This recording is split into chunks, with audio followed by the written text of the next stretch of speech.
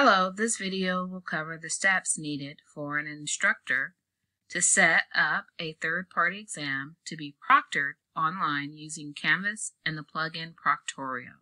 So now it's time to set up Proctorial for your test. So the first step, you will select the quiz. So even if it's not visible, you're going to create a new quiz.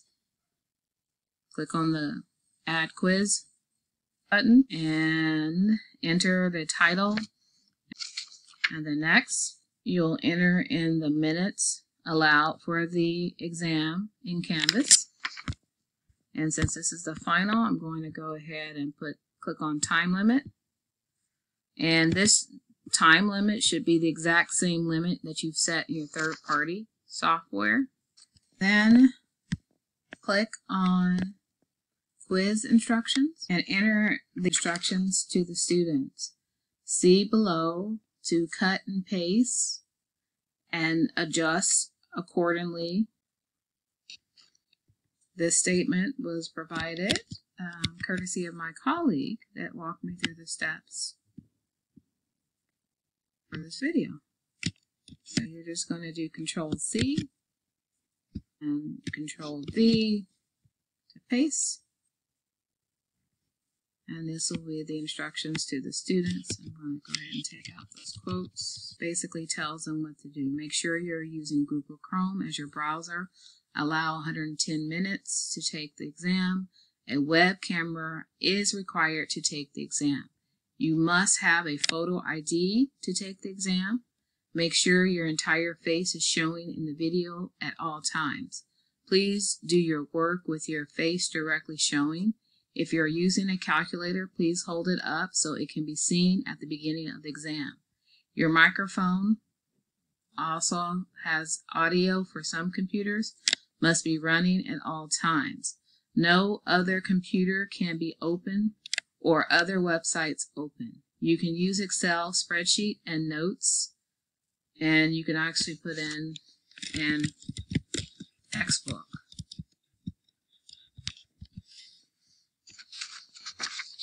And again, adjust as needed based on your requirements. Any help given during the exam will be considered a violation of honesty. If you stop the webcam, it will close your examination. And then the final part says find question 1 and click the final exam link. So again, adjust this according to what you need. Once that's done, you're going to come out of that box.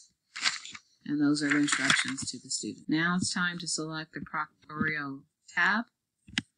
And that is towards the top. So we have details, questions. Click on Proctorial settings. And you'll see that I need to make sure I enable Proctorial secure exam. And click on Proctorial settings. And now, because I've enabled it, you will have saved profiles, Proctorial exam settings, and this is what I'm going to be looking at. I want to record the video. You'll notice that a light blue appears when the option is enabled. I wanted to also record audio, and I wanted to record the screen. So each student is going to have their video, audio, and screen recorded. And then also I want to select this option to make sure that I'm going to record the web traffic, so if they try to visit additional sites. And then record room will require that the test taker to show their entire test environment. This is if you want them to take their cam and look around the room. I really don't need to see all that, but if that's what you want, you can also select that option, but make sure you include or adjust your directions accordingly. Now, the next options that I'm going to look at, lockdown options. Force full screen, I kind of stay away from that, especially using McGraw-Hill. I don't want to force them into a full screen setting so that it means that they possibly could have items on their desktop that's actually seen, but I'm not going to worry about that. Only one screen, so I select that because some people have dual monitors and are very tech savvy. I just want them to have one screen. That's all they need for the test. In quiz links only, I select that, and just in case I'm requiring tables or some other item that will release another tab through my third-party software. So I'm going to in quiz links only. Close open tabs. You can select this one, which I do not want them working, other tabs, unless they are part of the quiz itself. Disable printing. I don't want them to print. And disable clipboard. I don't want them to copy and paste anything to the clipboard. And then clear cache. I want that selected. Disable right click. Right click is a feature that allows people to copy or paste or do other features such as printing on some computers. So I'm going to disable that. I'm going to deselect the prevent re-entry because of the settings I have on the third-party software. They do need to complete the exam in one sitting. Verification options. I'm going to use the video and the audio to verify. Well, I'm going to go ahead and use this since it's the first time that we're doing it. So I want to make sure that it's working properly. And I would do this if I had a midterm. Whenever the first exam is, I would go ahead and select the Verify desktop. So now it's blue, and then down here, auto ID check. This is where I want the student to show their photo identification with a picture. They're going to have to put it directly up to the screen. And verification of signature. I don't have student signatures on file, so I won't use this option. This is not necessary. So these are the options that I would be using. And then in quiz tools, I can select the calculator because I allow them to use basic calculator only, not the scientific or business calculator. So I'm going to go ahead and select basic. And then whiteboard, they have no need to use that. And I'm pretty much done with all my settings. So you can play around with this and decide what settings you want. And then if you would like to reuse these settings in the future, you can save them in a new profile. So I'm going to create a new profile, and I'm going to call this I'm going to call them examinations. So I'm going to use it for all of my examinations. This will be my default profile, so I select, and I'm going to go ahead and click on save. Now I'm not done, so I'm going to go back into edit. The quiz. And I probably should have done this before I saved all of my profile settings, but it doesn't matter. You can go back and you can update it. So once you've done that, you're going to scroll up to look for that Proctorial settings tab. You're going to click on that. And then you're going to scroll down to Proctorial exam settings and click on the drop down and look for the verify options. So we got verification options, and we're going to select the verify login. So you're going to click on that, and basically this setting can be used to proctor an external assessment. Be sure to include a link to the assessment within an exam question. And so we're going to do create an essay exam question with the password. Use that password provided below to prevent unproctored access. The benefit of this is to prevent students from going directly to the third-party learning management system and bypassing the requirement to activate the Proctorial. So this requires them to actually go through Canvas before they take the exam and make sure they show their, credentials and so forth. So we're going to go ahead and show password. So that's what the password looks like, what the student is going to enter. It is case sensitive. So copy that password.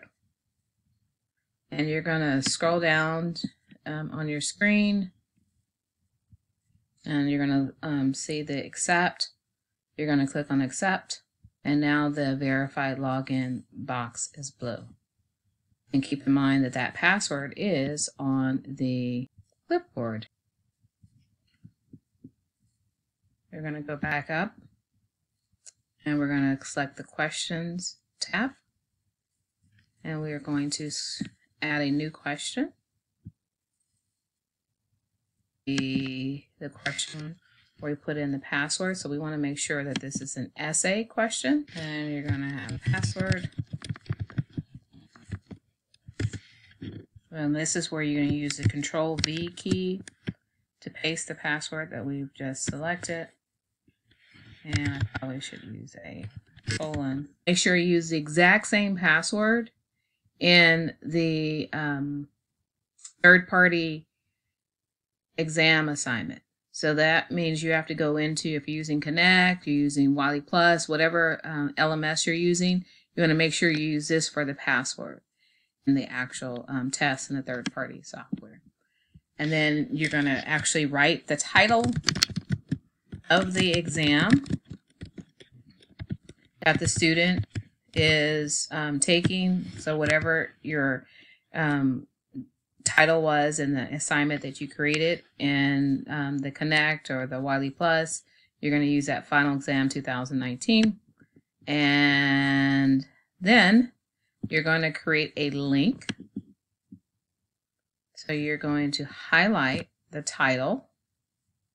And what you're going to do is you're going to go to the left-hand side of your screen or at the bottom, depending upon what your settings are.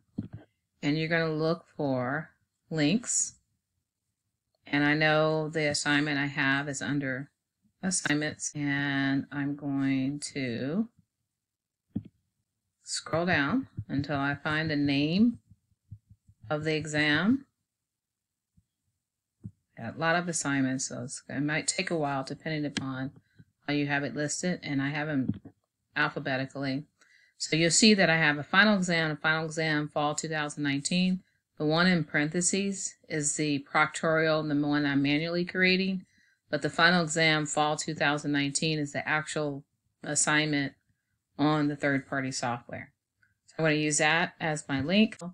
So after you did your hypertext link to the external exam to the third-party website, you want to make sure that it's going to launch it into a new window. So what you're going to do is highlight the link again, and you're going to use the hotkeys Control, hold it down, K, and the insert link box should appear. Now again, you need to be in edit mode when we were creating the test question, quiz question.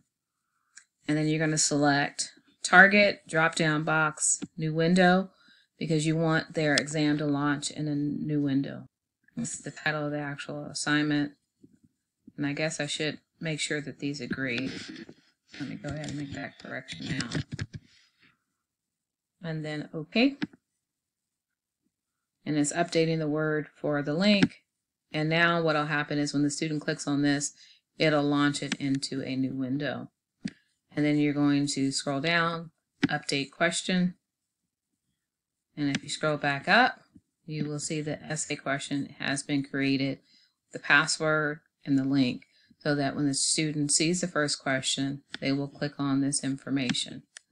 Now hopefully, you go back to the details, the students actually read the directions, which will tell them pretty much everything regarding the proctorial process and the use of the password, which you will find in question 1. And when you'll tell them, you'll do final exam, let me make sure I have the right word, fall 2019. So this agrees to the question. And then you are done. So you want to save and publish. After the students take the exam, don't forget to delete the quiz created in the above steps in Canvas, so there's only one grade in Canvas gradebook. After the test is finished, since it was only used to make students use the password and not bypass the Proctorial proctoring to the third-party site. Very important. Thank you for watching. Please post any comments or suggestions below. And remember, today is a great day to teach online.